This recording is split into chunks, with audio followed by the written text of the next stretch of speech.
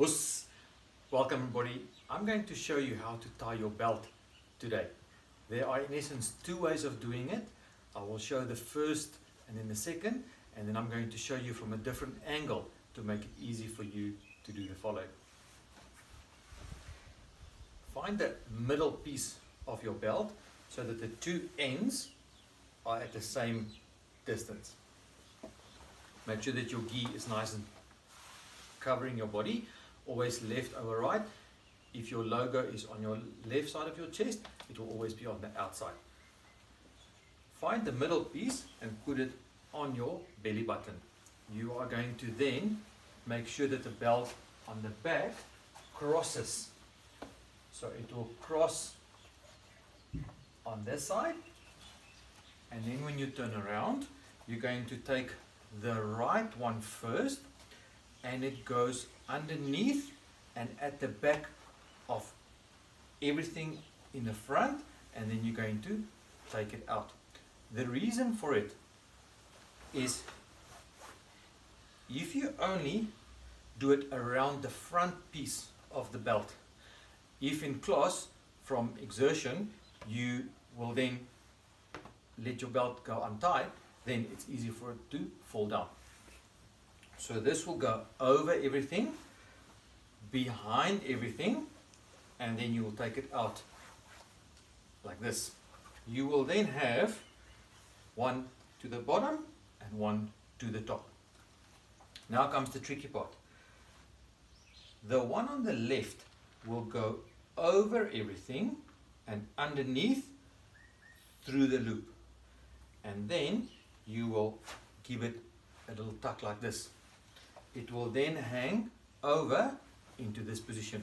You can adjust it so that the two pieces, and you must always try to keep it the same length.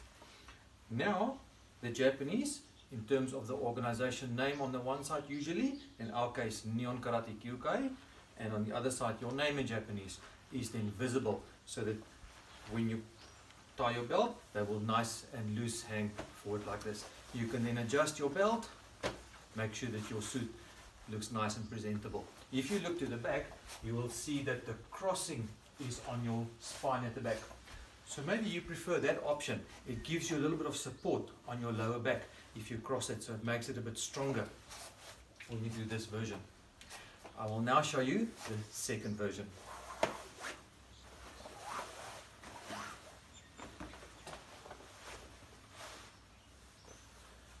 You will again make sure that the belt is equal length, but then you'll take the one piece and put it on your tummy like this. Allow from your hand where you're going to hold it that there is enough belt sticking out towards the end.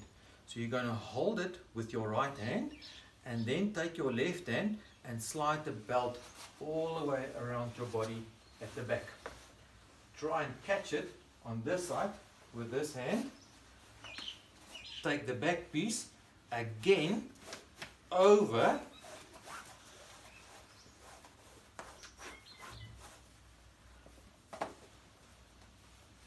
this piece, and it goes again behind your back. So if I turn around slowly to this way, it will then be in the front, in fact, where the cross is happening. So if you look at the back, you will make sure that the belts are overlapping perfectly on the back. Once you have it in the front, the same procedure applies. The right goes over, under everything, against your body, and you slide it out from behind. Again, one piece down, one piece goes up. Again, over, under, through the loop. Take the two ends and tie it nice and tight.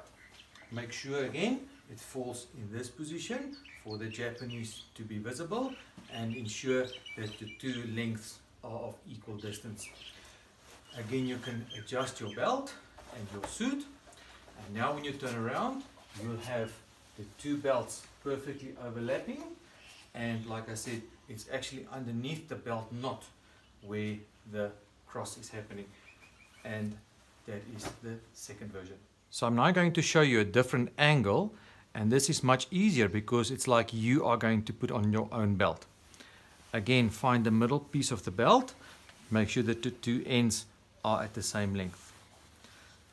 Take the middle piece, put it on your belly button, slide it to the back both ends, cross them at the back, and bring the two ends again to the front. Make sure that the two pieces in the front are of equal length. Take the right hand side and over everything against your body, slide it from behind with your hand out, and then make sure that the one piece goes to an angle on the right and the other piece goes to an angle on the left. Take the left piece, bring it all the way over through the loop, change hands, and then take the two ends and give it a tuck. Bend them both over so that the logos are visible from the front. Make sure that the two ends are the same length. You can adjust it by sliding it a little bit to make it nice and comfortable for you, and then fixing your suit. So that is an easier way of doing it from the top.